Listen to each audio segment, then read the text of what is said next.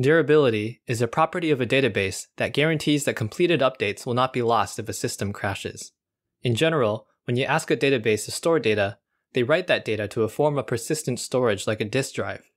It's called persistent because once the data is written, the system could crash or even suffer a power outage and the data will be safe. However, some databases will delay writing to persistent storage until later so that they can write several updates in one batch. For example, if I ask the database to write data 1, then data 2, it might hang on to them in memory for a bit and then write them as one batch later. This technique, called batching, increases performance. However, if the database has data that hasn't yet been written and there's a power outage, that data is lost. These databases do not have durability. If the database doesn't use batching and writes to persistent storage on every request, is it durable?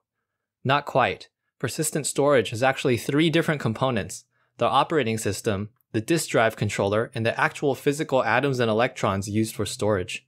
The operating system and disk drive controller also perform batching for performance improvements. In a power outage, data queued for batching at the operating system or disk layer will also be lost because it didn't make it to the actual atoms and electrons. To avoid batching, it's possible to tell the operating system and disk drive controller to write everything currently queued, which is called flushing. A database with durability both executes a write to the disk drive on every update and tells the disk drive to flush the write. In summary, a database is considered to have durability if it can guarantee that whenever you ask it to write something, that when it says, "I'm done writing," the data is encoded in real physical atoms and electrons.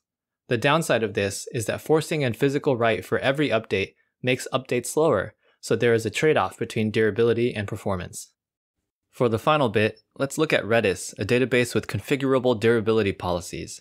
There's a handy post on their site about persistence, and the link is in the video description. Looks like Redis has 3 kinds of durability. Let's cover the third one, then the first one, then the second one, so it's in order of complexity. The third one is no persistence. When the database process exits, or if there's a power outage, all data is lost. That's easy enough to understand. This could be useful if your application is okay with all data being wiped at any moment, like a short-lived cache. Next, we have RDB, which provides point-in-time snapshots. In other words, every n seconds, it saves all the data in the database to disk. If you have a power outage, you'll lose all the data since the last save, which will be at most n seconds ago. This doesn't meet the criteria for durability, but it shows the trade-off between persistence and performance.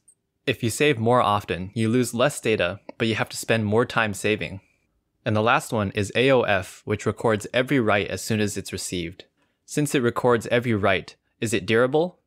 It depends on the flush policy, which we can see if we scroll down. Redis uses the term fsync, short for file system sync, as a synonym for flushing. There are 3 options here.